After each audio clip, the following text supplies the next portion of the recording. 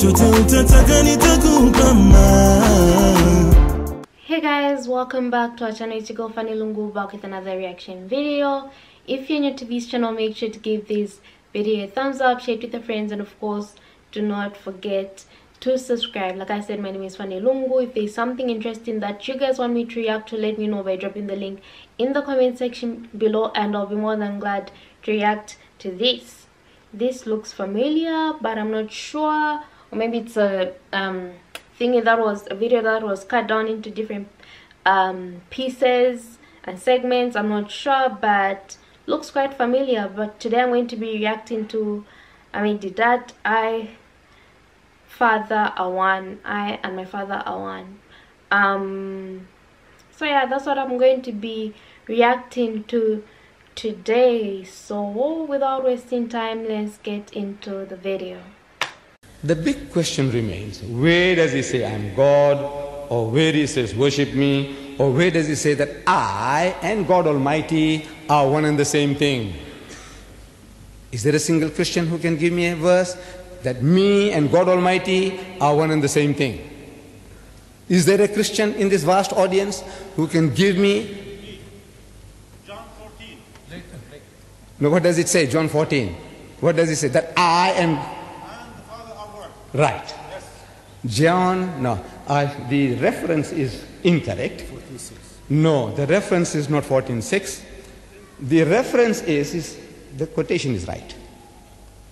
I and my Father are one. The quotation is correct. But it is John chapter 10 verse 30. Correct.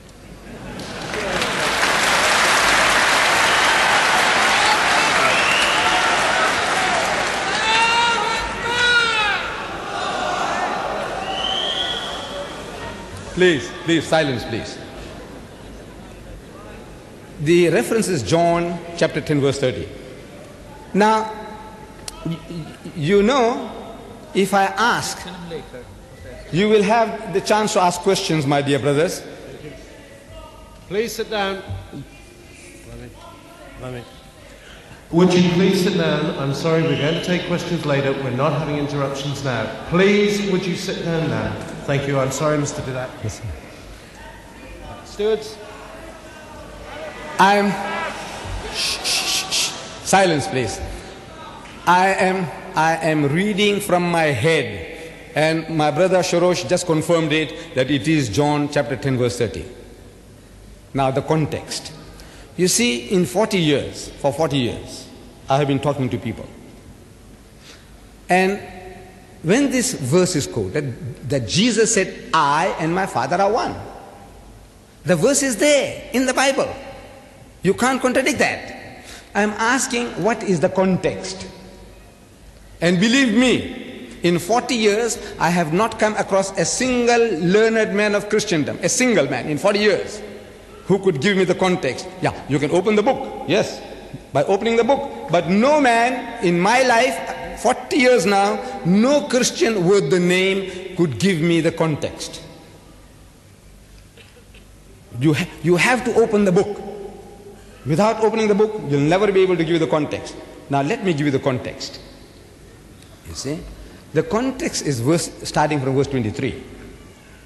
It says, Jesus walked in Solomon's porch in the temple of Jerusalem.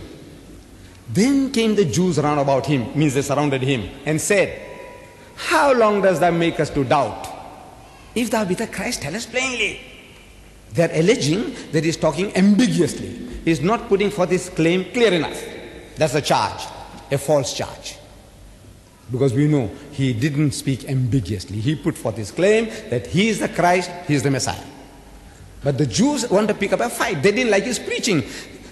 Him calling them, you generation of vipers, you whited sepulchres, you wicked and adulterous generation, you fools, you snakes. Would you like to hear people addressing you like that? And the Jews were not a people to forget in a hurry.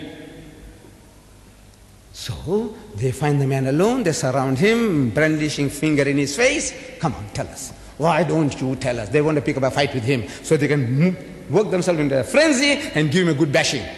Get their own back. So Jesus says, I told you, and you believe not. The works that I do in my Father's name, they bear witness of me. My sheep hear my voice, and I know them and they follow me, and I give unto them eternal life, and they shall never perish. He said, my Father which gave them me is greater than all, and no man is able to pluck them out of my Father's hand. 28, verse 28. Verse 29, neither shall any man pluck them out of my hand. Verse 30, I and my Father are one. In this, to see that once the man has accepted faith, he remains in faith. I as the teacher see to that, as well as God Almighty sees to that. In purpose we are one. But the Jews were looking for trouble. And if you're looking for trouble, you don't have to go very far. You get it around the corner. So they picked up stones again to stone him. So Jesus says, many good works have I showed you from my Father. For which of those works do ye stone me? So they say, for a good work we stone thee not, but for blasphemy, kufar. Because that thou being a man makest thyself a God. You are a man, you're claiming to be God. That's another false charge. First false charge was that he was talking ambiguously. Now another false charge that you're claiming to be God. That's the Jews alleged. The Christian agree with the Jews. They said he did make such a claim, but he was entitled to it. Let us hear what Jesus says. The Jews say he blasphemed. The Christians say he did, but it is no blasphemy because he was entitled to. What does Jesus say? He says, is it not written in your law? Verse 31. Verse 32. Is it not written in your law? Law means the Torah. I said ye are gods. You are gods. If he, God Almighty, called them gods, unto whom the word of God came, I mean the prophets are called gods in our language, man. The prophets. God Almighty speaks to Moses and he says, behold, I have made you a god to Pharaoh, and Aaron thy brother shall be thy prophet. In the book of Psalms, 82nd Psalm, verse 6, it says, ye are gods, and all of you are the children of the Most High. That's the genius of the Jewish language. That when a person is called God, he is not God. Like in 2 Corinthians 4:4, the Bible says, and the devil is the God of this world. Is he God? The devil, shaitan. No, this is your language. This means he is in control, so you say he's God. Moses is God to Pharaoh, and you Jews are all gods. That is the genius of the Jewish language. Now, you can't say confer divinity on that. He said, is it not written in your law? I said, ye are gods. If he called them gods, and the scripture cannot be broken, means you can't contradict me. Say ye of him whom the Father hath sanctified and sent into the world, that thou blasphemest, because I said, I'm the Son of God, which is nothing, man. God has got sons by the tons in our community, in our language. Why are you trying to find fault with me when I'm only saying I'm the Son of God, when others are called gods? He is God. Moses is God to Pharaoh, and you Jews are all gods. That is the genius of the Jewish language. Now, you can't say confer divinity on that. He said, is it not written in your law? I said, ye are gods.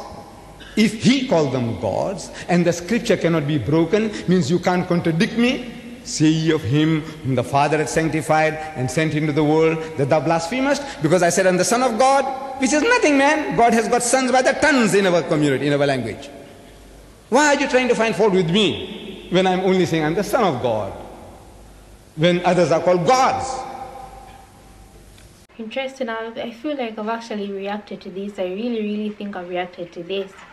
But I remember driving back home with Dad, and he tells me this story of a woman that could only manage to drive, during like driving lessons and everything, to drive pretty well when they were drunk. But once that woman hadn't taken any sort of alcohol, whatever the case is, she would completely fail those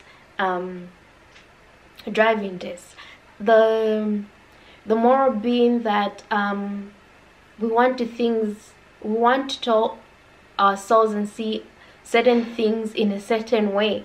Once I drink, I can drive, but once I'm not, I don't have that confidence to do it anymore. So this makes sense. It makes sense that I should always drink, and I'll get maybe my license. At the end of the day, take this passage, take the scripture and whatever it says, and you have been told that this means this. Okay, this person was God. Why don't you also flip it the other way around and look at it from another person's viewpoint. That it makes no sense that a human being just like you and I can actually be God. At the end of the day, once you give your life to God, accept God, there's certain terms that you're going to use that you think will make sense but won't make sense to the next person. It's really up to us and how we want to see things. We shouldn't let people tell us, you know what, drinking is good, so we go for drinking. We shouldn't say sinning is good, so we go for sinning. That's why we have brains. We're supposed to be the logical beings of this world. Let's think about it. There should always be what ifs. If sin is good, what if it's bad? Always find the if in something so that you can understand it. Let me know what you guys actually think about this video. Otherwise, make sure to give this video a thumbs up, share it with your friends, and of course do not forget to subscribe, and I'll see you in my next reaction video.